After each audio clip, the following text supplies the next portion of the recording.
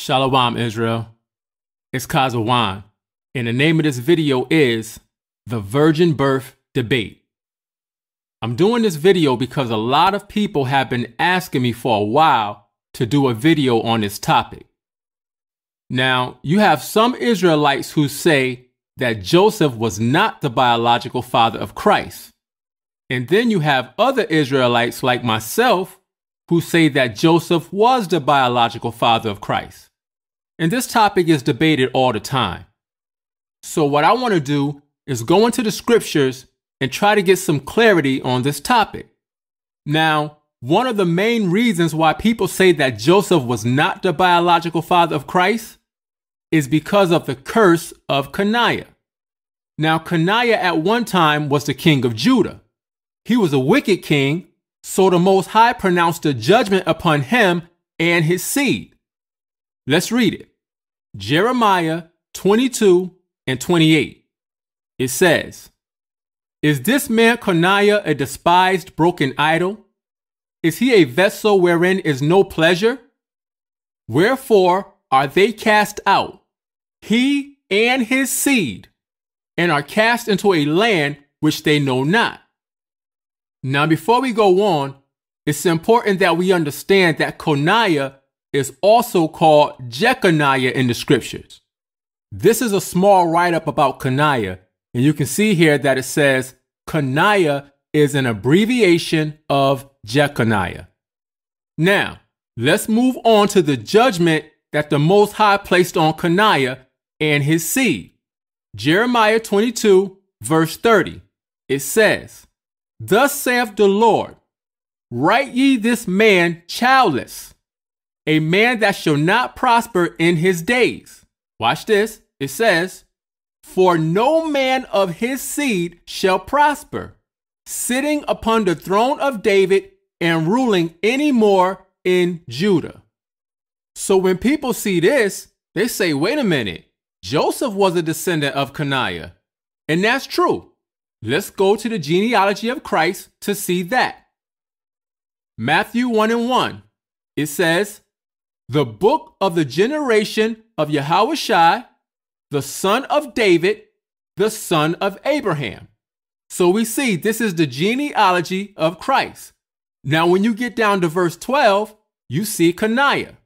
It says, "And after they were brought to Babylon, Jeconias," which is Coniah, it says, "Jeconias begot Salathiel, and Salathiel begot Zerubbabel."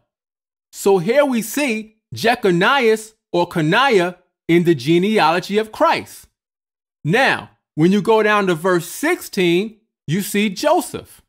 It says, "And Jacob begot Joseph, the husband of Mary, of whom was born Yehoshua, who is called Christ." So this is the argument. If Coniah's seed line was cursed, and Joseph is a part of that line, how can Joseph be the biological father of Christ? Because that would make Christ part of a cursed line. So the way that people get around that is they say, well, Christ didn't have a biological father.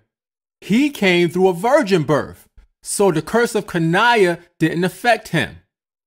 That's the argument that people use who don't believe that Joseph is the biological father of Christ. So now that we understand that, let's go back to the judgment on Coniah and his seed and get some understanding. Jeremiah 22 and verse 30. It says, "Thus saith the Lord, write ye this man childless, a man that shall not prosper in his days." Here it is. "For no man of his seed shall prosper." Now stop. What does it mean that none of his seed shall prosper? How will they not prosper? It says, "sitting upon the throne of David and ruling any more in Judah." See, this is why we have to read things carefully. The curse on Coniah's seed was that they would not sit upon the throne of David and rule anymore in Judah. This curse does not apply to Christ at all. Why? Because Christ never sat on the throne of David and ruled. So Joseph, being his biological father, doesn't change anything that the Most High said about Coniah and his seed. See, Christ was born King of the Jews, but he didn't come into the world to sit upon the throne of David at that time. That's why he said things like this. This is John 18:36. It says, Yehoshua answered, "My kingdom is not of this world." See that? It says, if my kingdom were of this world, then would my servants fight, that I should not be delivered to the Jews. Look at this. But now is my kingdom not from hence. Meaning, this is not my time to sit upon the throne of David and rule. I'll sit upon the throne in the kingdom of heaven. So Christ understood that, and David understood it also. David knew that Christ would not sit upon the throne until after he died and was resurrected. Let's prove it. Acts 2:29. It says, "Men and brethren, let me freely speak unto you of the patriarch David, that he is both dead and buried, and his sepulchre is with us unto this day." Verse 30. "Therefore, being a prophet, and knowing that the Most High has sworn with an oath to him, that out of the fruit of his loins, according to the flesh, he would raise up Christ to sit on his throne." Now, when did David think this was going to happen? Verse 31, it says, "He, seeing this before, spake of the resurrection of Christ." So David knew that when Christ came the first time, he was not going to take the throne. Let's read it again. It says, "He, seeing this before, spake of the resurrection of Christ, that his soul was not left in hell, neither his flesh did see corruption." In other words, David knew that Christ was going to rise from the dead with all power and dominion, and then he would be able to sit upon the throne without violating the judgment on Coniah's seed. Let me show you why. Jeremiah 22:30 tells you that Coniah's seed was cursed, but when you go up to verses 8 and 9, you find out why. Here it is. Verse 8, it says, "And many nations shall pass by this city, and they shall say every man to his neighbor, Wherefore have the Lord done this unto this great city?" In other words, why did the Most High allow Judah to be conquered? Why did he put Coniah in captivity under the Babylonians? Why did he curse his seed? Why did the Most High do all this? Here's the answer. Verse 9, it says, "Then shall they answer, because they have forsaken the covenant of the Lord their God, and worshipped other gods and served them." So the Most High cursed Coniah's seed because under his rulership, Judah was continually breaking the covenant of the Most High. That was the problem.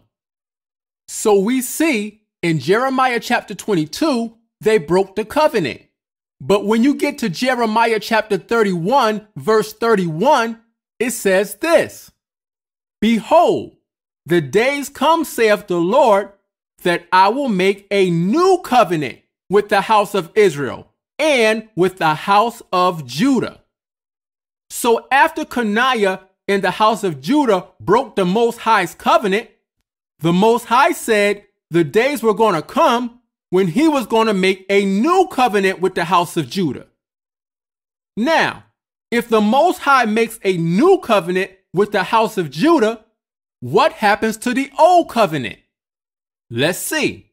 Hebrews 8:13. It says, "In that he saith a new covenant, he have made the first old. Now that which decayeth and waxeth old is ready to vanish away.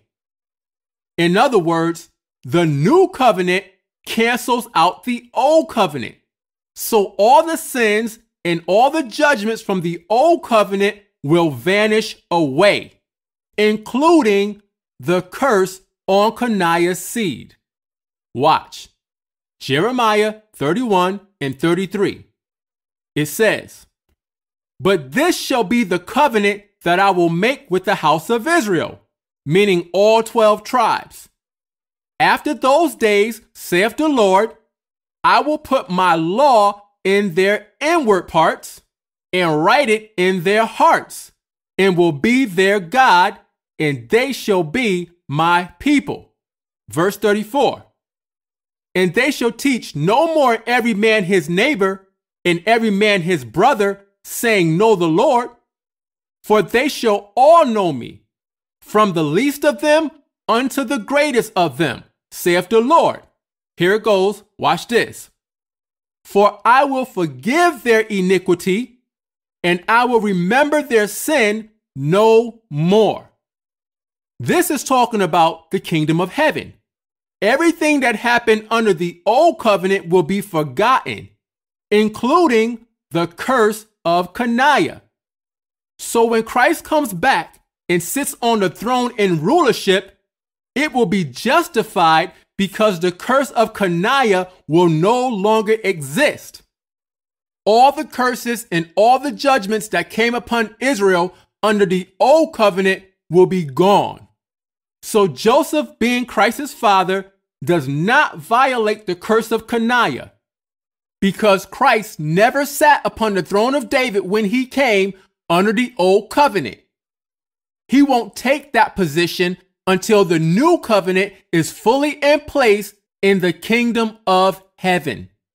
I really hope y'all can see that.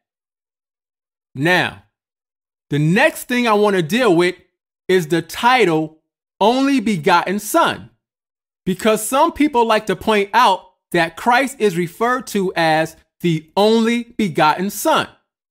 For example, John 3 and 16 says, "For God so loved the world that he gave his only begotten Son."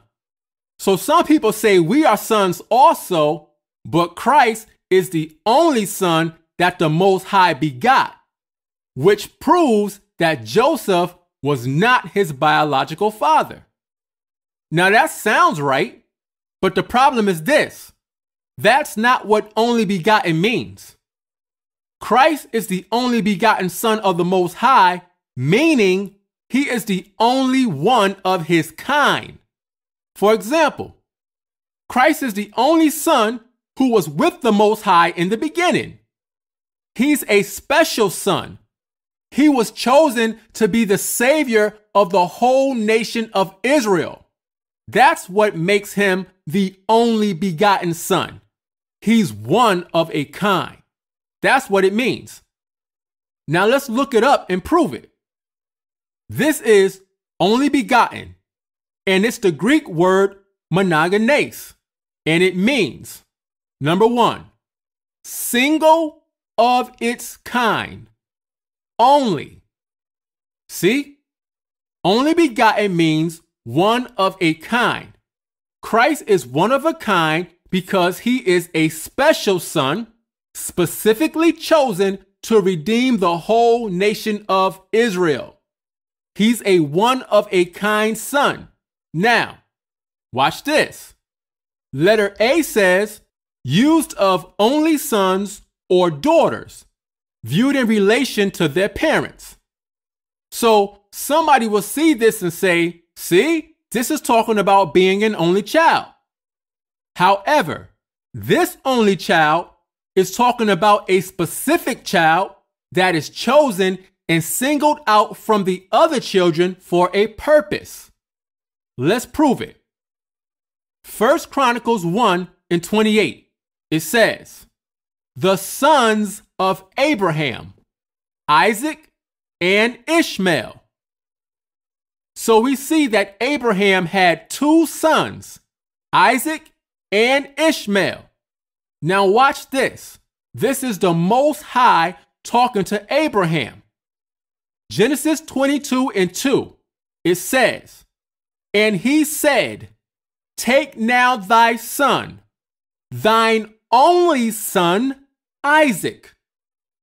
Now we just read that Abraham had two sons, Isaac and Ishmael. But the Most High said Isaac was Abraham's only son. Why?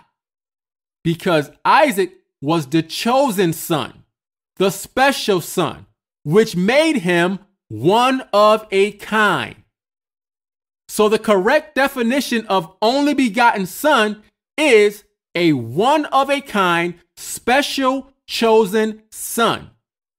It has nothing to do with the actual amount of sons. That title depends on the purpose of the son. Here's more proof. Hebrews 11:17. It says, "By faith, Abraham, when he was tried, offered up Isaac. And he that had received the promises offered up his only begotten son." Now wait, why is Isaac being called Abraham's only begotten son when we know that he had Ishmael too? Because Isaac was a special son. He was specifically chosen by the Most High for a specific purpose. What was that purpose? Verse 18, "Of whom it was said, In Isaac shall thy seed be called." So the purpose was for the chosen seed line to go through Isaac, not Ishmael. Because see, later on, Isaac is going to bring forth Jacob, who is the father of the 12 tribes of Israel. That's why Isaac was called Abraham's only begotten son, because he was chosen for a purpose. So when you see that Christ is called the only begotten son of the Most High, it's not because he is the only son. It's because he is a special son chosen to fulfill a purpose that nobody else could fulfill, which was dying for the whole nation of Israel. That makes Christ the chief son, the ultimate son, a one-of-a-kind son, the only begotten son of the Most High. Okay, now let's deal with the actual birth of Christ. The first thing you have to understand is that when Gabriel comes to Mary in Luke chapter 1, that happened before the events in Matthew chapter 1. That's very important because when you look at Luke chapter 1, Mary is not pregnant when Gabriel leaves. But when you read Matthew chapter 1, Mary is pregnant. So that lets us know that the events in Luke chapter 1 happened before the events in Matthew chapter 1. So let's get some understanding. This is Luke 1:26. It says, "And in the 6th month, the angel Gabriel was sent from the Most High unto a city of Galilee named Nazareth." Verse 27, "To a virgin espoused to a man whose name was Joseph, of the house of David, and the virgin's name was Mary." So we see that the angel Gabriel was sent to Mary while she was espoused or promised to Joseph. Verse 28, it says, "And the angel came in unto her and said, Hail, thou that art highly favored, the Lord is with thee. Blessed art thou among women." Verse 29, it says, "And when she saw him, she was troubled at his saying, and cast in her mind what manner of salutation this should be. So when Mary heard this, she was wondering, how am I blessed? How am I favored among women?" Now pay attention to what Gabriel says to Mary.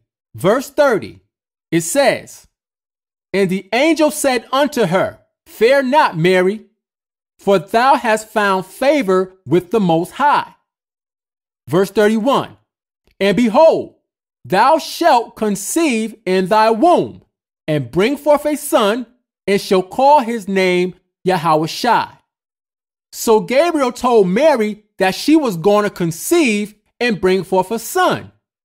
Now she was not pregnant yet. It says, thou shalt conceive in thy womb, meaning at a later point she would get pregnant, not right then. So Gabriel told Mary that at some point she was going to get pregnant and bring forth a son. Now, this is the point that some people miss. We see that Gabriel tells Mary that she's going to get pregnant and have a son. But that's not all he said. Gabriel prophesies about what kind of child Christ is going to be. This is what he said. Verse 32. He shall be great and shall be called the Son of the Highest. And the Lord God shall give unto him the throne of his father David. Verse 33. And he shall reign over the house of Jacob forever, and of his kingdom there shall be no end. Now wait a minute. Let's be realistic. An angel came to Mary and told her that her son, that she doesn't even have yet, is going to be called the Son of the Most High.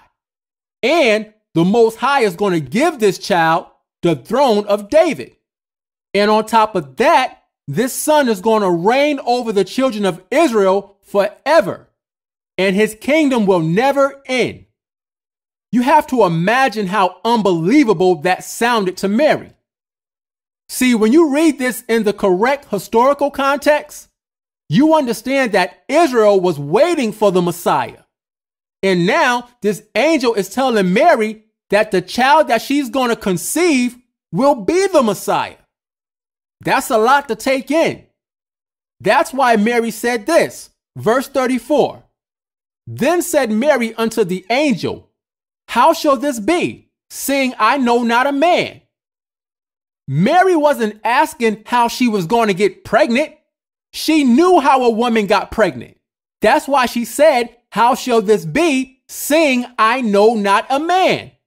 Meaning that she understood that it took sex to bring forth a child. What she was confused about was the prophecies that Gabriel told her about the son she would have. Gabriel said her child would be called the Son of the Highest. He would be the King of Israel. Gabriel was letting Mary know her son was the Savior of Israel, the Messiah. When Mary heard that, she said, how is this all going to happen? I haven't even had sex yet. And you're telling me that my child is going to be called the Son of the Most High? He's going to be the King of Israel? He's going to be the Messiah? How can the Messiah come through me? That's what Mary was baffled by. The fact that she was going to be the mother of the Messiah. See, Israel knew that the Messiah would come in the power of the Most High. So Gabriel had to explain to Mary how she, being a normal woman, could give birth to a child that would do miracles. That's the issue Mary was having. So Gabriel had to explain to Mary how that was possible. Verse 35, it says, and the angel answered and said unto her, the Holy Ghost shall come upon thee, and the power of the Highest shall overshadow thee. In other words, the Spirit of the Most High will rest upon you, Mary, and the power of the Most High will cover you. Gabriel was explaining to Mary what would happen when her and Joseph had sex. Because the Spirit was going to be upon Mary and the power of the Most High was going to be there, it says, therefore also that holy thing which shall be born of thee shall be called the Son of the Most High. In other words, when Joseph and Mary laid together and she conceived, the power of the Most High was there at that moment, and the Most High sent the Spirit of Christ into Mary's womb. The Spirit came from the Most High, but the body came from the seed of Joseph. Now on the screen you see sperm cells. This is the seed of man. And according to the Bible, Christ was the seed of a man. Let's read it. Acts 13:23. It says, "Of this man's seed have the Most High, according to his promise, raised unto Israel a Savior, Yehoshua." What was Christ? It says, "Of this man's seed have the Most High, according to his promise, raised unto Israel a Savior, Yehoshua." So according to the Bible, Christ was made from the seed of man, sperm cells, just like you see on the screen. See, this is what you have to understand. The Spirit of Christ already existed. He was there in the beginning. But when it was time for him to come to earth and live as a man, he needed an earthly body. Watch. Hebrews 10:5. It says, "Wherefore, when he, Christ, when he cometh into the world, he saith, Sacrifice and offering thou wouldest not, but a body hast thou prepared me." See, a body had to be prepared for the Spirit of Christ to dwell in. The body that was prepared for him came from the seed of Joseph, and the Most High put the Spirit of Christ in that body. Just like our bodies come from the seeds of our fathers, but our spirits come from the Most High. Same thing. The difference is that Christ is the Savior of our nation, the King of Israel, and the fulfillment of prophecy. So his birth was miraculous because of who he is. However, his birth still came to pass through a man and a woman.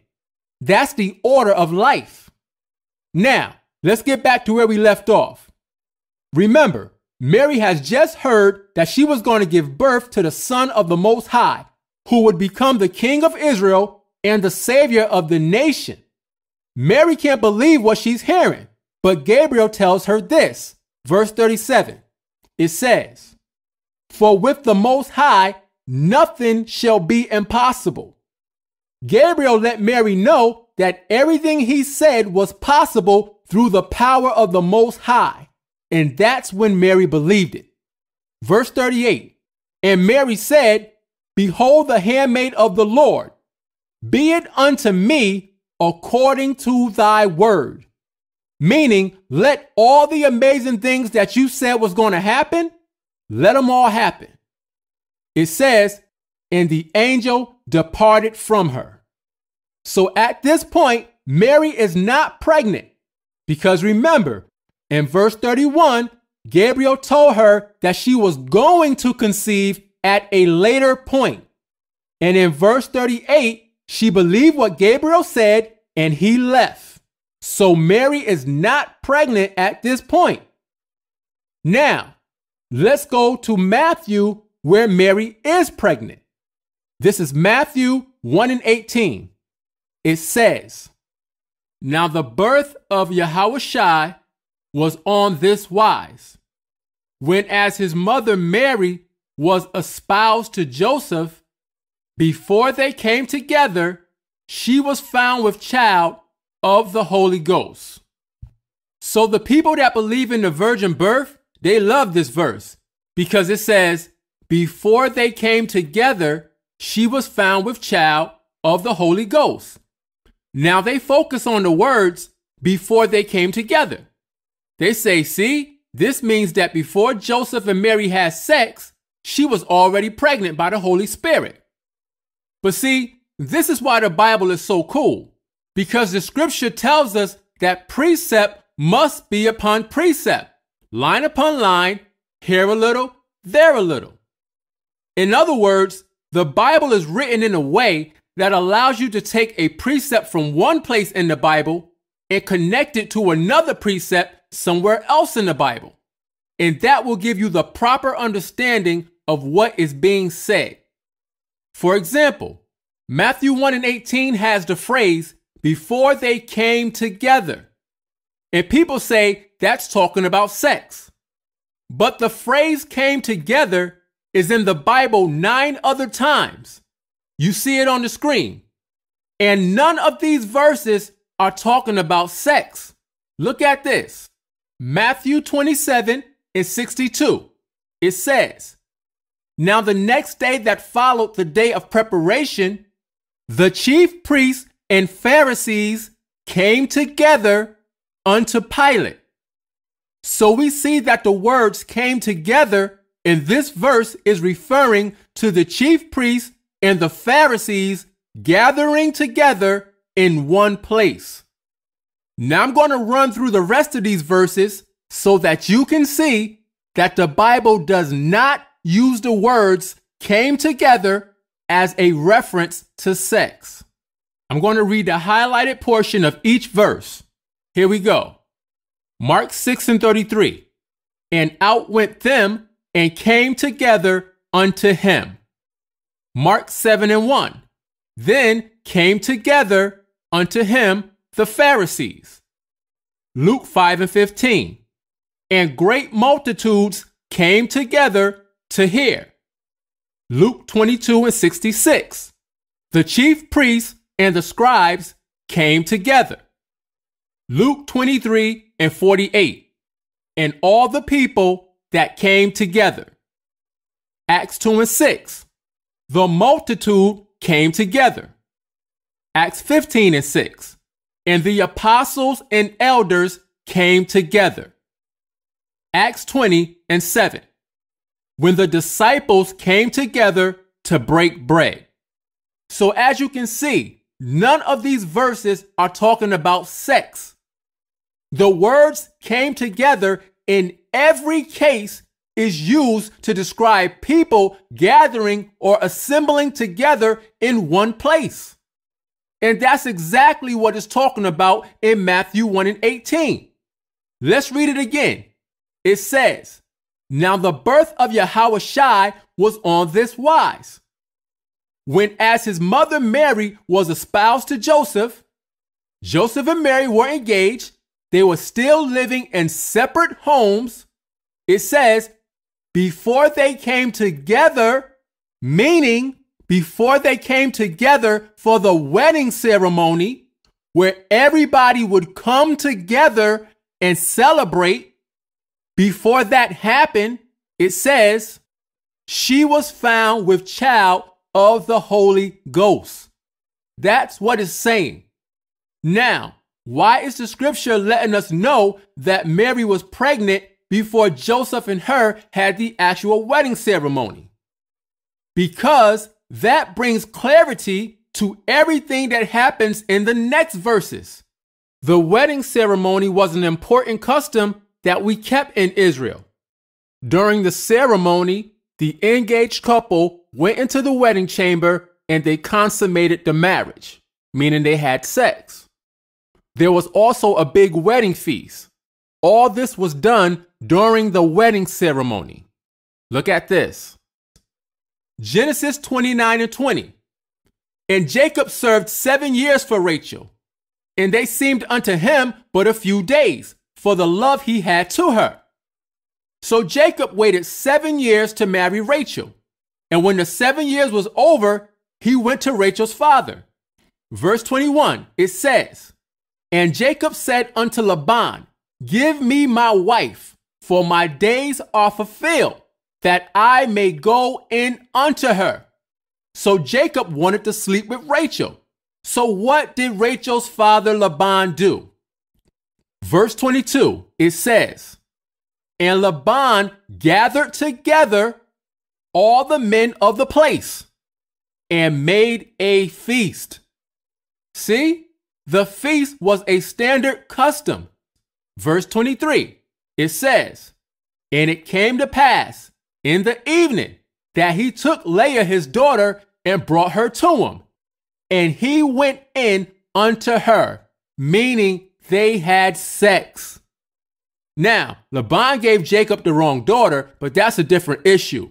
The point is, the marriage ceremony and the feast was a standard custom. Now, of course, every man didn't follow this custom to the T, but Joseph knew that this was the proper way to do things. However, him and Mary didn't wait until the ceremony. They had sex before the ceremony. And that's why Joseph was afraid, because he knew he got Mary pregnant, and now he was going to have to explain to Mary's father what happened. See, it was more than just a feast. When a man took a woman's virginity during these times, there was a procedure. The couple had sex on a light-colored sheet so that when the woman bled on the sheets, there would be proof that she was a virgin. Then the man would give the bloody sheet to the woman's father. This was done to protect the reputation of the woman so that she wouldn't be known as a whore in Israel. The bloody sheets, which were called the tokens of virginity, was proof that the woman didn't sleep around. Look at this. Deuteronomy 22:13. It says, "If any man take a wife and go in unto her and hate her," verse 14, "and give occasions of speech against her, and bring up an evil name upon her, and say, I took this woman, and when I came to her, I found her not a maid," meaning she wasn't a virgin. Verse 15, "Then shall the father of the damsel and her mother take and bring forth the tokens of the damsel's virginity unto the elders of the city in the gate." So if a man was engaged to a woman and he had sex with her and he said that she was not a virgin, the woman's father and mother would take the bloody sheet before the elders of the city to prove that she was a virgin. Watch, verse 16. "And the damsel's father shall say unto the elders, I gave my daughter unto this man to wife, and he hateth her." Verse 17. "And lo, he have given occasions of speech against her, saying, I found not thy daughter a maid. And yet, these are the tokens of my daughter's virginity." Meaning, here's the proof that she was a virgin. These are the sheets that she bled on. It says, "And they shall spread the cloth before the elders of the city." So the elders would see that the woman was a virgin and her reputation would be protected. So as you can see, it was very important that the tokens of virginity be given to the father. But Joseph and Mary didn't go through these steps. So there was no tokens of virginity to give to Mary's father. So that means it was no way for Mary's father to prove that she was a virgin when she slept with Joseph. So if Joseph was wicked, he could have portrayed Mary as a whore. Now, when we read the story today, we know that Joseph would not have done that to Mary. But as a father in that situation, you would want to protect your daughter just in case. So this was a very big deal.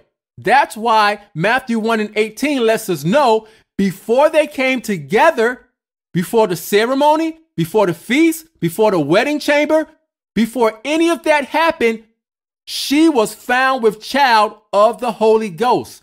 Mary was already pregnant by Joseph. Now, some people will say, yeah, but it says she was found with child of the Holy Ghost. So what does that mean? What does it mean that she was found with child of the Holy Ghost? That simply means that Mary's pregnancy was ordained by the Most High. It was the fulfillment of prophecy. And I'm going to prove that's what it means when we get to verse 20. But now that we understand how big of a deal it was for Joseph to not have the tokens of virginity to give to Mary's father, the rest should be easier to understand.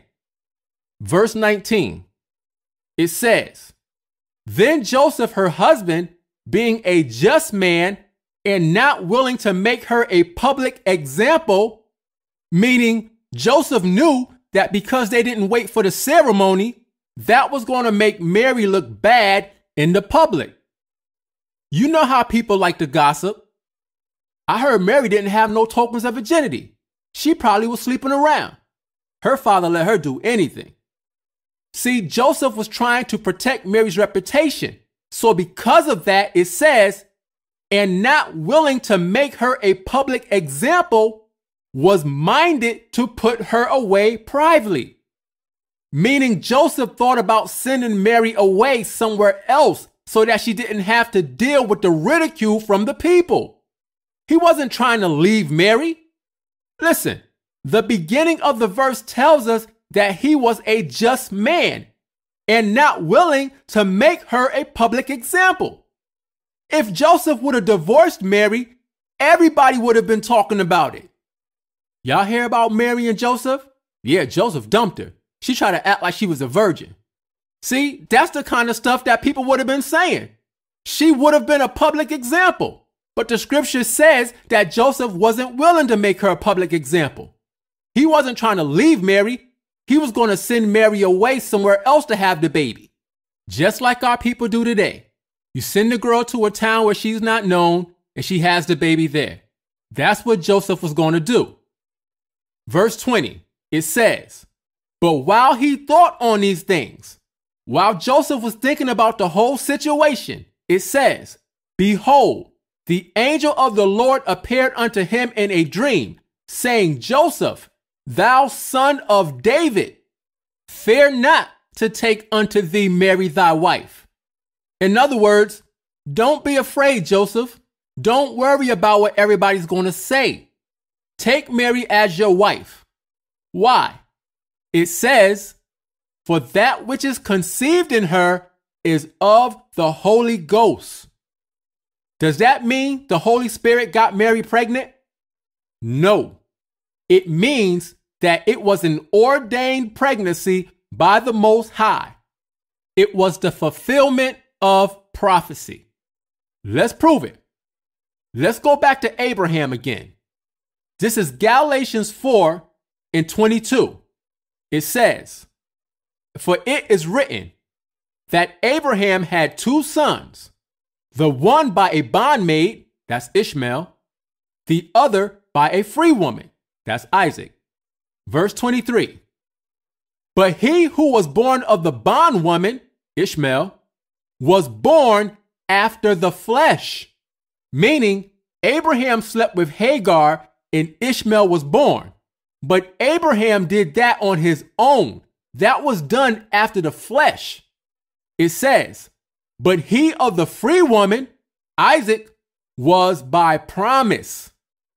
In other words, the Most High had already promised Abraham that he would have a son with his wife Sarah, which would be Isaac.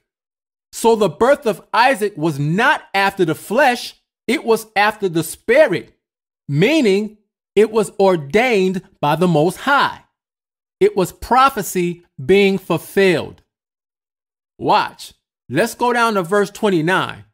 It says, but as then he that was born after the flesh persecuted him that was born after the spirit, even so it is now.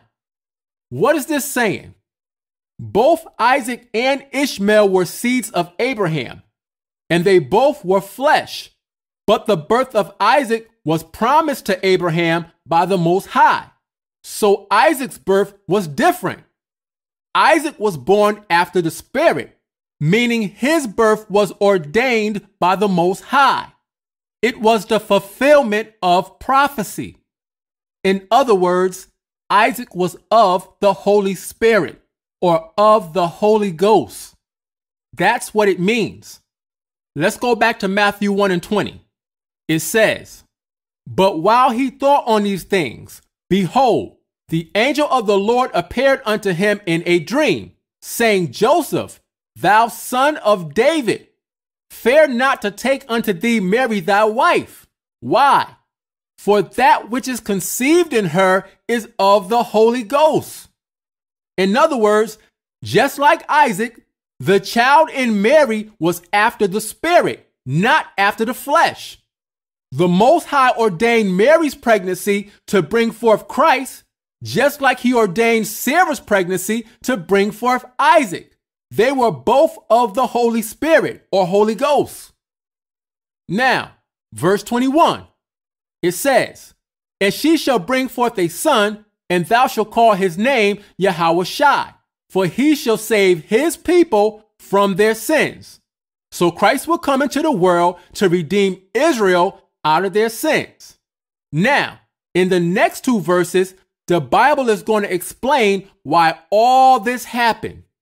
Verse 22, it says, "Now all this was done, that it might be fulfilled, which was spoken of the Lord by the prophet, saying," Stop. This is letting us know that the birth of Christ happened a certain way so that the prophecy that was written about his birth could be fulfilled. So that lets us know that his birth has to line up with the prophecy that we're about to read. Here it is, verse 23.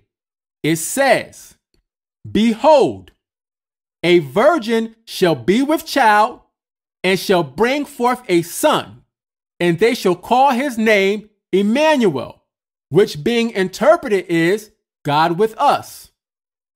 So according to Matthew, when he wrote this down, it was to show the fulfillment of a prophecy about the birth of Christ. So let's go to the original prophecy. Isaiah 7:14. It says, "Therefore the Lord himself shall give you a sign. Behold, a virgin shall conceive and bear a son, and shall call his name Emmanuel." So you can see that this is the same quote. Now, here's what you have to understand. Even though this is a future prophecy of the birth of Christ, it was also a prophecy during the time of Isaiah about his son. Watch, let's read on. This is very important. Verse 15, it says, "Butter and honey shall he eat, that he may know to refuse the evil and choose the good."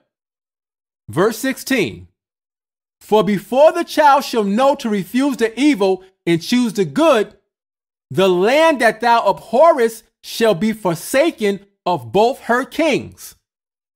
So we clearly see that this prophecy was also dealing with the child being born during the time of Isaiah. Now this child is born in the next chapter. Let's read it. Isaiah 8:1. It says, "Moreover, the Lord said unto me, Take thee a great roll, and write in it with a man's pen concerning Maher-shalal-Hashbaz." Now, let's go down to verse 3. Watch this. It says, "And I went unto the prophetess, and she conceived and bare a son. Then said the Lord to me, Call his name Maher-shalal-Hashbaz." Now this woman called the prophetess in verse 3, this is Isaiah's wife. And we see that she got pregnant and had a son, and his name was Maher-shalal-Hashbaz. Let's look that up. Here it is on the screen. It says, Maher-shalal-Hashbaz, number 1, symbolic name given by Isaiah by the Lord's direction to Isaiah's son.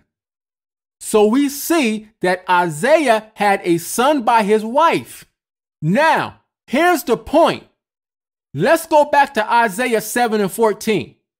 Here it is.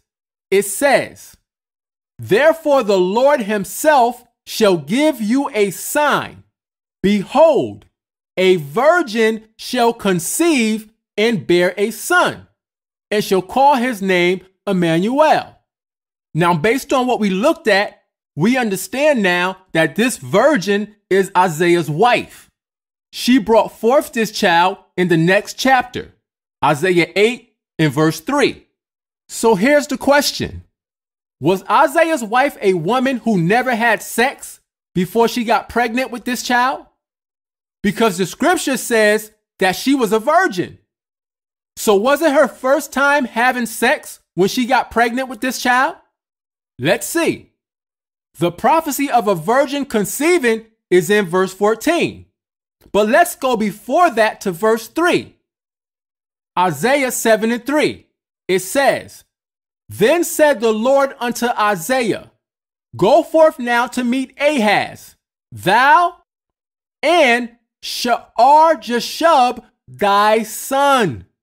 Now wait, Isaiah has a son already in verse 3. But in verse 14, his wife is referred to as a virgin. Now, just in case somebody doesn't understand that this virgin is Isaiah's wife, the verse says, Therefore the Lord himself shall give you a sign. Behold, a virgin shall conceive. So this child was going to be a sign. Now watch this. Isaiah 8:18. This is Isaiah talking. It says, Behold, I and the children whom the Lord hath given me are for signs and for wonders in Israel from the Lord of hosts. So Isaiah said his children were given to him for signs. Now, who were these children?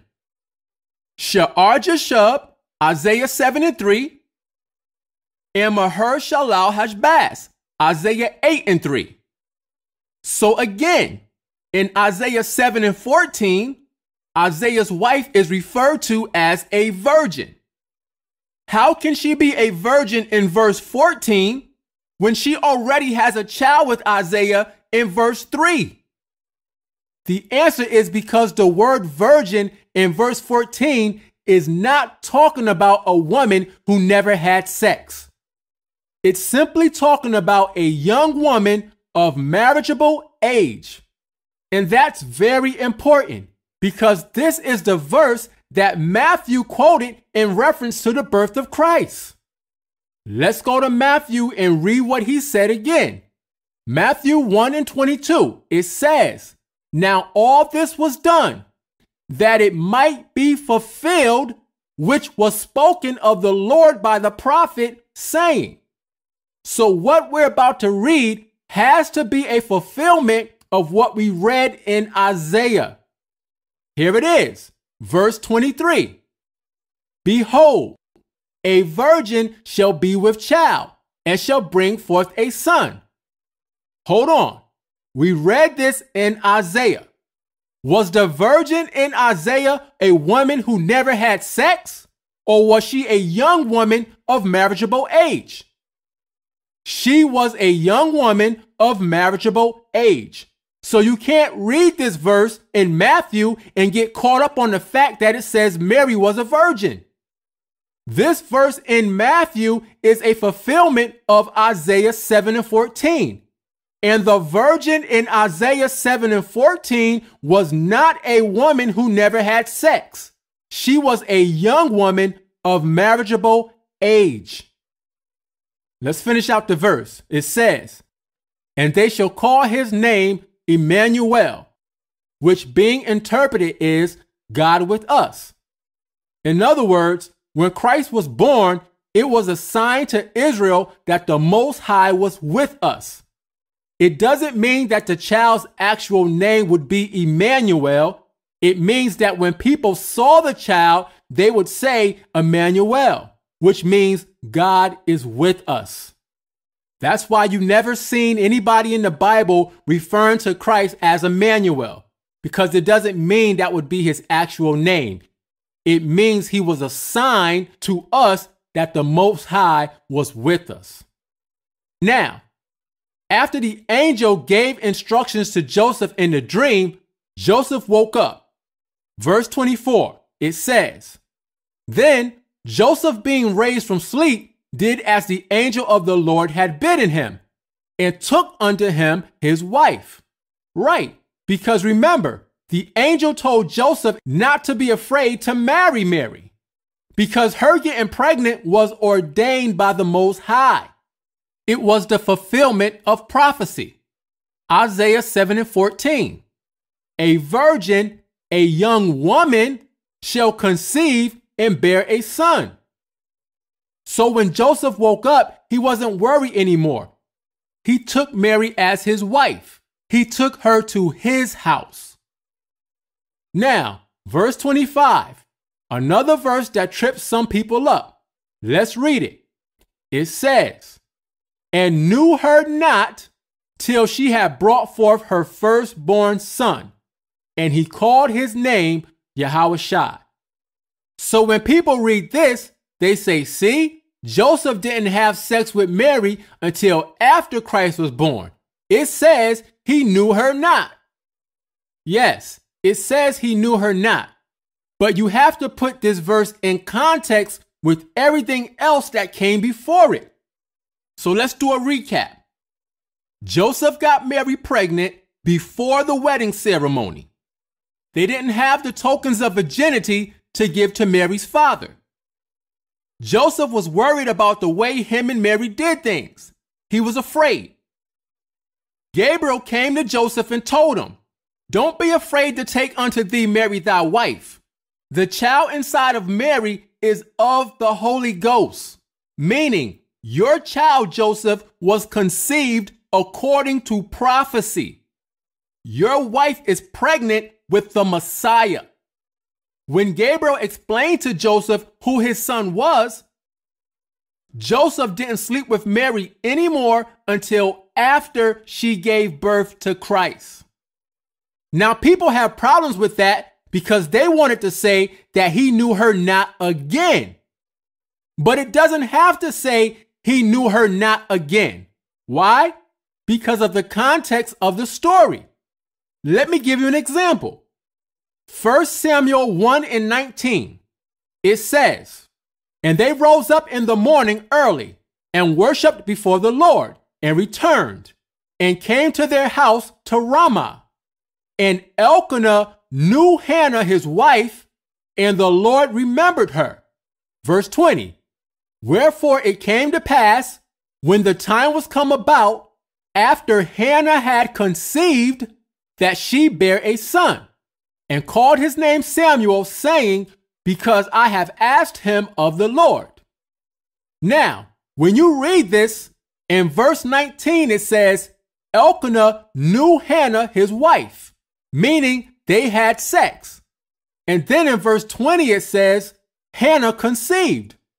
Now, if you take verses 19 and 20 by themselves, you would think that the first time Elkanah slept with Hannah, she got pregnant. But when you go up to verse 2, you find out that it wasn't the first time they had sex. She just never got pregnant before. Let's read it.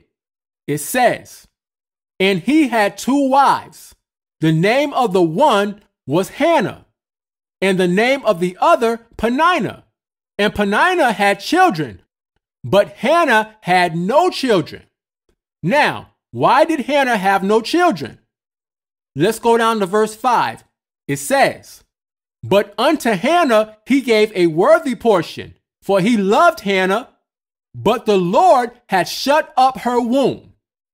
So we see that Elkanah and Hannah was having sex, but the Most High has shut up her womb. So here's the point. When you read verse 19, it says Elkanah knew Hannah his wife. And then in verse 20, it says Hannah conceived. But why doesn't it say Elkanah knew Hannah his wife again? Because it doesn't need to say again. We understand what it means based on the context. Just like it doesn't need to say he knew her not again in Matthew 1:25. We understand what it means based on the context when you have all the pieces in place. See, here's the thing. The birth of Christ is a stumbling block to a lot of people. But what you have to always remember is that the birth of Christ has to line up with the prophecies in the Old Testament. If a person's understanding of the birth of Christ does not line up with the prophecies in the Old Testament, then something is wrong. That's another Christ. That's not the same one. Now I'm going to show you a prophecy that's very clear. Look at this. 1 Chronicles 17:7. It says, Now therefore, thus shalt thou say unto my servant David, Thus saith the Lord of hosts, I took thee from the sheepcote, even from following the sheep, that thou shouldest be ruler over my people Israel. So we see that the Most High was giving a message to David. Let's go down to verse 11. It says, And it shall come to pass, when thy days be expired, that thou must go to be with thy fathers. Look at this, that I will raise up thy seed after thee. Now, how is this seed going to come into the world? It says, Which shall be of thy sons, and I will establish his kingdom. Now, it doesn't get any clearer than that. The Most High told David that Christ was going to come into the world through his sons, not through his daughters, through his sons. In order for this prophecy to be true, Christ had to come into the world through the seed of one of David's sons. Now, the bottom of the verse says, And I will establish his kingdom, which means that Christ was going to come through the line of kings. So let's see what David said about that. 1 Chronicles 28:5. This is David talking. It says, And of all my sons, for the Lord have given me many sons. Look at this. He hath chosen Solomon, my son, to sit upon the throne of the kingdom of the Lord over Israel. So David clearly says, out of all his sons, the Most High chose Solomon to sit upon the throne. So the line of kings run through Solomon, not Nathan. Mary's line goes back to Nathan, but Nathan's line is not the line of kings. So if Mary had a literal virgin birth, that would contradict the prophecy of Christ being born through the line of kings. So even if you don't fully understand the birth of Christ, you have to acknowledge what the prophecies say. We can't make a new doctrine just because we don't like the way something is worded in the New Testament. Everything in the New Testament has to line up with the prophecies in the Old Testament. And the virgin birth doctrine does not fit with what we just read. Now, the next thing I want to look at is the term seed of the woman. Because you have people who say that Genesis 3:15 is a prophecy of the virgin birth. So let's get some understanding of that verse. Here it is. Genesis 3:15. It says, And I will put enmity between thee and the woman, and between thy seed and her seed. So they read here when it says her seed, and they forget that women don't have seed. Seed is sperm. So this is not talking about a woman having actual seed. This is talking about the offspring or children that will be born through Eve when Adam gets her pregnant. That's her seed. Her seed is her children that come into the world through the sperm of a man. Let's read it. Genesis 4:1. It says, And Adam knew Eve, his wife, meaning they had sex. And what happened? It says, And she conceived, meaning she got pregnant. This is how it's always been. A man sleeps with a woman, his seed goes into the woman, and she gets pregnant. So Eve got pregnant by Adam. It says, And bare Cain, and said, I have gotten a man from the Lord. So Cain was born. Verse 2, it says, And she again bare his brother Abel. So now you have Cain and Abel, who both came through Eve. This is her seed, meaning her offspring, her children. Now between Cain and Abel, Abel was the chosen seed because Cain was wicked. The point that I'm making is that Christ is not the only seed of the woman. He's the ultimate seed of the woman, but he comes through a specific lineage or seed line of men. That's why when Cain killed Abel, the Most High had to replace Abel with Seth. Look at this. Genesis 4:25. It says, "And Adam knew his wife again." Now here it says that Adam knew his wife again. But when we read about Elkanah and Hannah, it didn't say he knew her again. So that shows us that it can say again, but it can also not say again. So let's get back to the point. Cain killed Abel, so the Most High had to replace Abel with another seed that was righteous. Genesis 4:25 again. It says, "And Adam knew his wife again, and she bare a son, and called his name Seth. For the Most High, said she, have appointed me another seed instead of Abel, whom Cain slew." See, the Most High couldn't use Cain in his plan. He had to replace Abel, who was righteous, with Seth, who was righteous. Why? Because the Most High had a specific line of men who carried the seed that would eventually bring forth Christ. On the screen, you see a list of yellow names, from Adam all the way down to Noah. This is the chosen line of men. Now, all these men had many sons, but out of all the sons, the Most High chose a specific son from each man to continue the chosen line leading up to Christ, from Adam all the way down to Noah. When the line got to Noah, he had 3 sons, Shem, Ham, and Japheth. But the Most High chose Shem. So the line continued from Shem down to Abraham, Isaac, and Jacob. Again, all these men had other sons, but the Most High was choosing a specific line of men who carried the seed that would eventually lead to Christ. Now, when the line got to Jacob, Jacob had 12 sons, the children of Israel. But out of his 12 sons, the Most High chose Judah to continue the chosen line leading to Christ. From Judah through Pharez down to Jesse. Jesse had multiple sons, but the Most High chose David.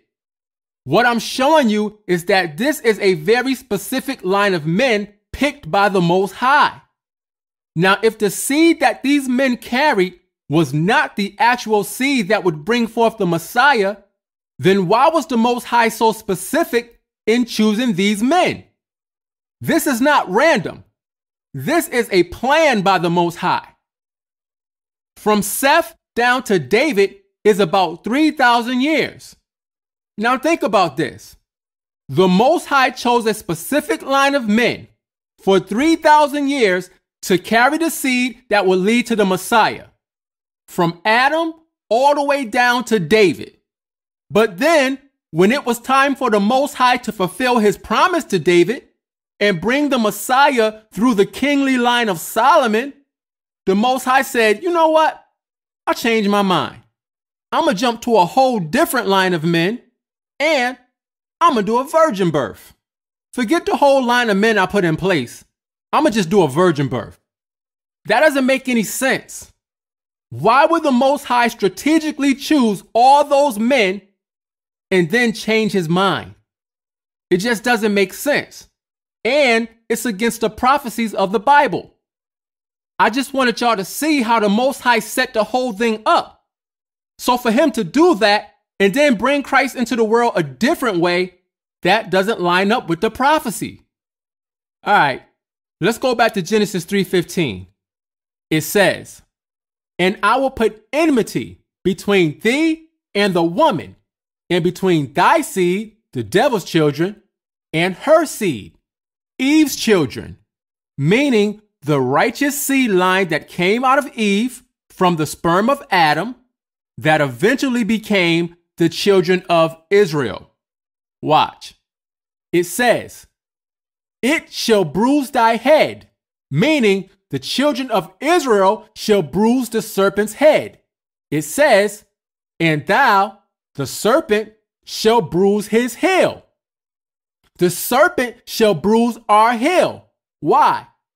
Because symbolically, when it's all said and done, Israel will be stepping on Satan's head. It's symbolism. Watch. Romans 16:20. It says, and the God of peace shall bruise Satan under your feet shortly. So this is Paul letting us know that in the end, we're going to have the victory over Satan. Symbolically, Israel is going to step on his head. How? Through Christ. So again, Christ is the ultimate seed of the woman. Yes. But Israel is her seed also. Watch this. Revelations 12:17. It says, and the dragon was wroth with the woman. Now who's the dragon? Let's go to verse 9. It says, and the great dragon was cast out, that old serpent called the devil and Satan. So we see that the dragon is the devil. Now, back to verse 17. It says, and the dragon, the devil, was wroth with the woman. Who's the woman here? Go up to verse 1. It says, and there appeared a great wonder in heaven, a woman clothed with the sun and the moon under her feet, and upon her head a crown of 12 stars. The 12 stars upon her head represent the 12 tribes of Israel. So we know that this woman represents Israel. Now, let's read verse 5. It says, and she, the woman, Israel, brought forth a man-child, who was to rule all nations with a rod of iron. And her child was caught up unto the Most High into his throne. So yes, this is Christ, the seed of the woman. But this woman has other seeds also. Watch. Verse 17 again. It says, and the dragon, the devil, was wroth with the woman, Israel, and went to make war, here it is, with the remnant of her seed. The remnant of her seed, meaning the other children also. And what do these children do? It says, which keep the commandments of the Most High and have the testimony of Yehoshua. So the seed of the woman is not talking about the virgin birth. The seed of the woman is talking about the children of Israel, including Christ. More specifically, it's talking about the children of Israel that keep the commandments of the Most High and have faith in Christ. That's the seed of the woman. All right, let's move on. Now I want to deal with the daughters of Zelophehad, because some people are saying that Christ inherited his position as king of the Jews through Mary, because she was from the tribe of Judah. Now, the example they use to support this claim is the daughters of Zelophehad. So let's read it and get some understanding. Numbers 27:1. It says, then came the daughters of Zelophehad, the son of Hepher, the son of Gilead, the son of Machir, the son of Manasseh, of the families of Manasseh, the son of Joseph. And these are the names of his daughters, Mahlah, Noah, and Hoglah, and Milcah, and Tirzah. So these are 5 literal sisters from the tribe of Manasseh. Verse 2. And they stood before Moses, and before Eleazar the priest, and before the princes, and all the congregation, by the door of the tabernacle of the congregation, saying, now watch this, verse 3. Our father died in the wilderness, and he was not in the company of them that gathered themselves together against the Lord in the company of Korah, but died in his own sin. Here it is, and had no sons. So the father of these 5 sisters died, and he didn't have any sons. So this is what the daughters of Zelophehad said to Moses. Verse 4. Why should the name of our father be done away from among his family, because he have no son? Give unto us, therefore, a possession among the brethren of our father.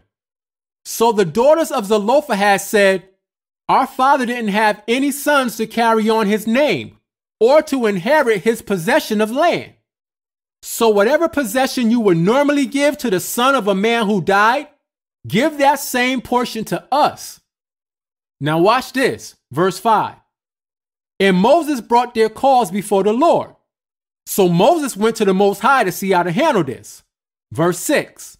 And the Lord spake unto Moses, saying, now this is what the Most High said in verse 7. Here it is. The daughters of Zelophehad speak right. Thou shalt surely give them a possession of an inheritance among their father's brethren. And thou shalt cause the inheritance of their father to pass unto them.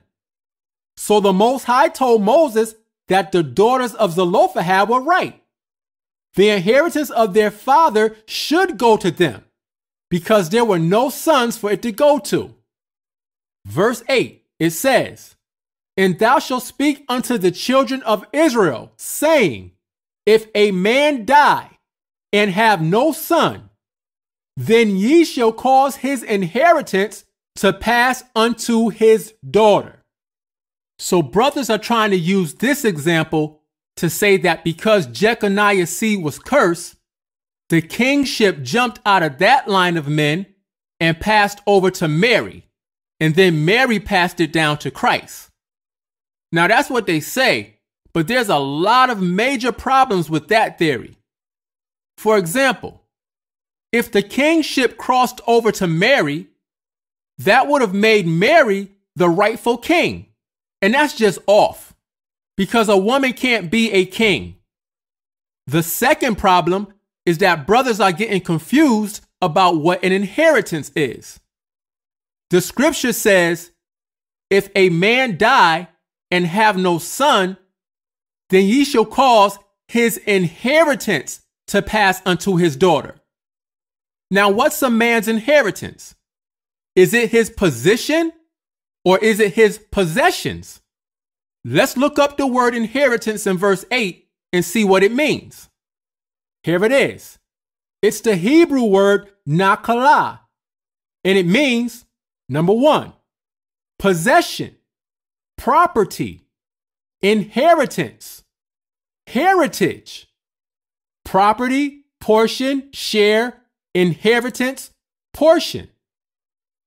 So the inheritance that the daughters of Zelophehad got was property or land among the tribe of Manasseh. Even when you look at this word heritage, it's talking about land. Look at this. Psalms 135 and 12. It says, and gave their land for an heritage unto Israel, his people. The Most High took the land from the heathen when we came out of Egypt, and he gave it to us for a heritage. Why? Because we inherited that land through the promise that the Most High made to Abraham. He promised to give all that land to Abraham and to his seed. So we see that an inheritance is a possession, property, or land. And that's exactly what the daughters of Zelophehad received. They got their own portion of land among the tribe of Manasseh.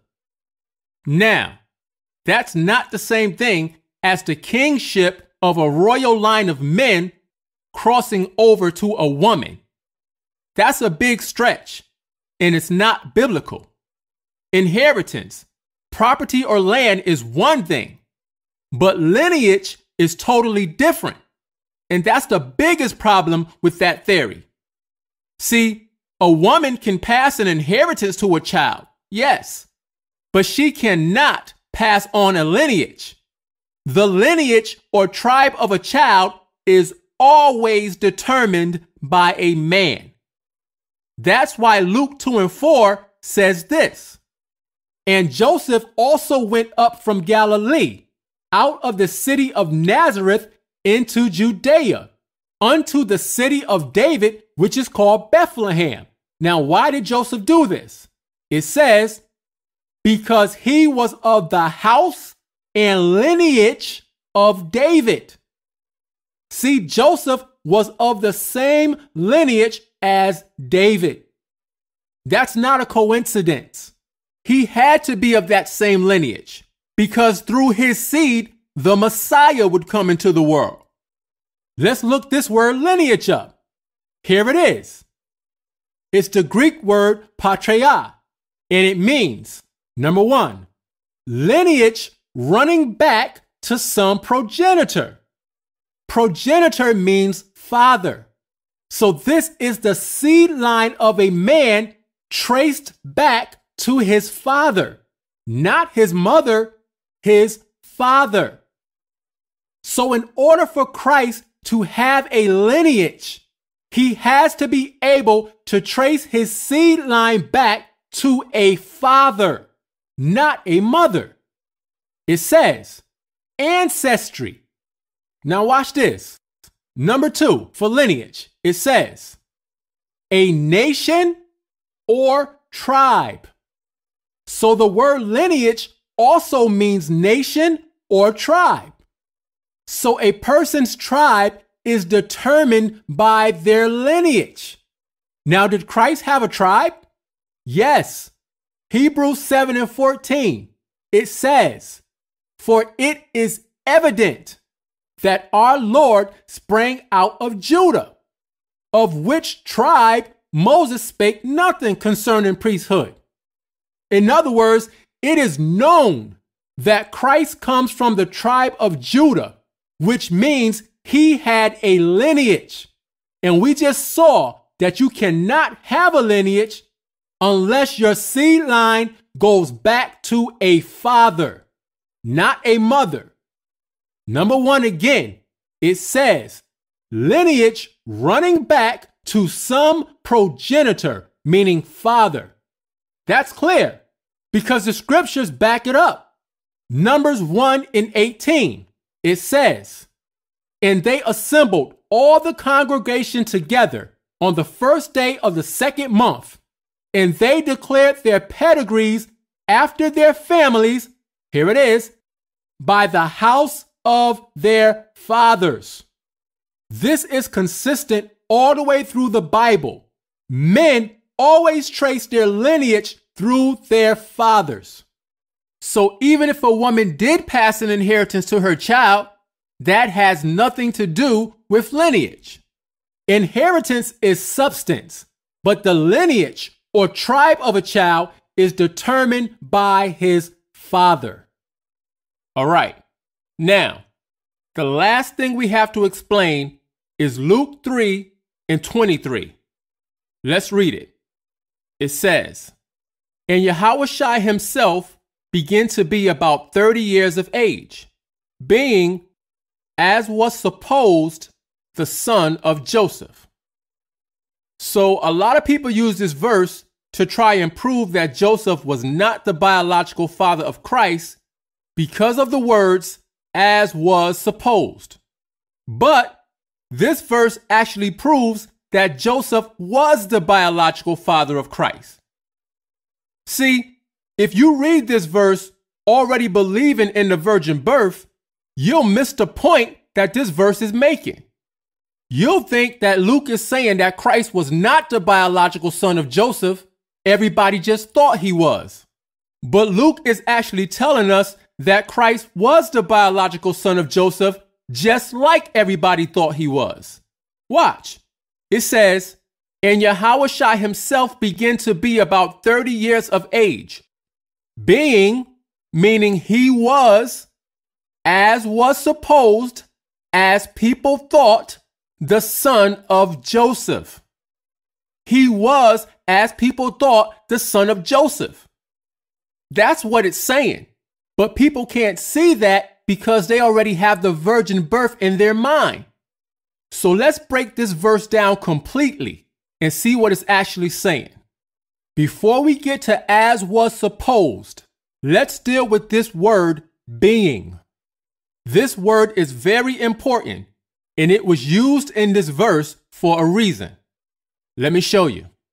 Ephesians 2:20, it says, and are built upon the foundation of the apostles and prophets, Yehoshua himself being the chief cornerstone. Now, what does it mean, being the chief cornerstone? It means he was the chief cornerstone. Being means he was. That's simple, right? Look at this. John 11:49. It says, and one of them named Caiaphas being the high priest. What does it mean, being the high priest? Again, it means he was the high priest. Being something means that you are that particular thing. That's why the word being in Luke 3:23 is there, because it establishes that he was, as people thought, the son of Joseph. Now, just in case somebody thinks that you can't replace the word being with he was, look at this. This is the word being from Luke 3:23. It's the Greek word an, and it's number 5607. Again, number 5607. Now watch this. This is Acts 7:2 with the concordance number showing. It says, and he said, men, brethren, and fathers, hearken. The Most High of glory appeared unto our father Abraham when he was in Mesopotamia. Now, what's the number there for the words he was? It's number 5607. The same number for the word being. Why? Because the word being and he was is the same thing in the Greek. So let's read Luke 3:23 again. It says, and Yehoshua himself began to be about 30 years of age, being, meaning he was, as was supposed, as people thought, the son of Joseph. This verse is telling you that Christ was the biological son of Joseph. The reason as was supposed is in this verse is to prove that Joseph was his father. There was no virgin birth. He was, as was supposed, as people thought, the son of Joseph. Let's get some examples. John 6:42. It says, and they said, these are the people that knew Christ. They said, is not this Yehoshua, the son of Joseph, whose father and mother we know? These people knew that Christ was the son of Joseph. What about the disciples? Surely they knew who Christ's father was. Let's see. John 1:45. It says, Philip findeth Nathanael, and saith unto him, we have found him of whom Moses in the law and the prophets did write, Yehoshua of Nazareth, the son of Joseph. Now, was the disciples confused? No, they knew who his father was. Everybody knew who his father was. That's why it was put in Christ's genealogy that he was, as was supposed, as people thought, the son of Joseph. Let's read Luke 3:23 one more time. It says, and Yehoshua himself began to be about 30 years of age, being, meaning he was, as was supposed, meaning as people thought, the son of Joseph. That's what it's saying. But let's go one step further. See, if you know how parentheses are used, the verse is very clear. Look at this. This is from a grammar website called writingsimplified.com. The topic is how and when to use parentheses. Right here it says, use parentheses to enclose supplemental information. Now watch this. It says, this supplemental information includes asides, tangents, and afterthoughts. Now pay close attention to this part. It says, in general, anything that can be removed from the sentence without altering its meaning can be enclosed in parentheses. In other words, if you read a sentence that has parentheses in it, you can remove the information inside the parentheses without the meaning of the sentence changing. So let's try that with Luke 3:23. Here it is. It says, and Yehoshua himself began to be about 30 years of age, being, as was supposed, the son of Joseph. Now, according to the virgin birth believers, this verse means that people only thought Christ was the son of Joseph. Okay, now remember, I should be able to take the parentheses out of this sentence without the meaning of this sentence changing. So let's take the parentheses out. It says, and Yehoshua himself began to be about 30 years of age, being the son of Joseph. Now wait, that is totally different from what the people say this verse means. When you read it this way, it's extremely clear that Christ was the biological son of Joseph. Now, if I put the parentheses back and the meaning of this sentence changes to something different, that violates the rules of how parentheses are used. Now, somebody might say I'm taking it too far, but think about this. If the Most High allowed his word to be translated into the English language so that we can read it, what sense does it make to not follow the rules of grammar in the English language? That makes no sense. Understanding grammar is very important.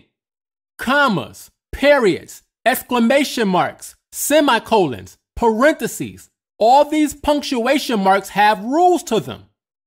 The parentheses in Luke 3:23 are there to clarify that he was, just like people thought, the son of Joseph.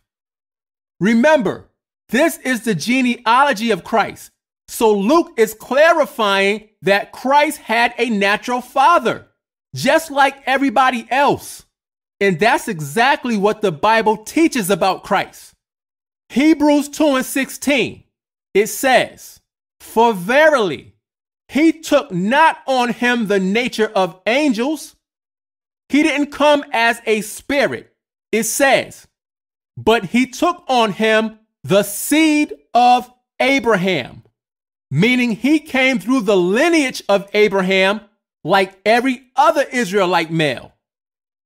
Verse 17, wherefore in all things, meaning in every way, it behooved him, it was necessary for him to be made like unto his brethren. In other words, it was necessary that Christ was made just like us in every way. Now we have a natural father, so he had a natural father. That's part of what justifies his position as our high priest, because he experienced everything that we did.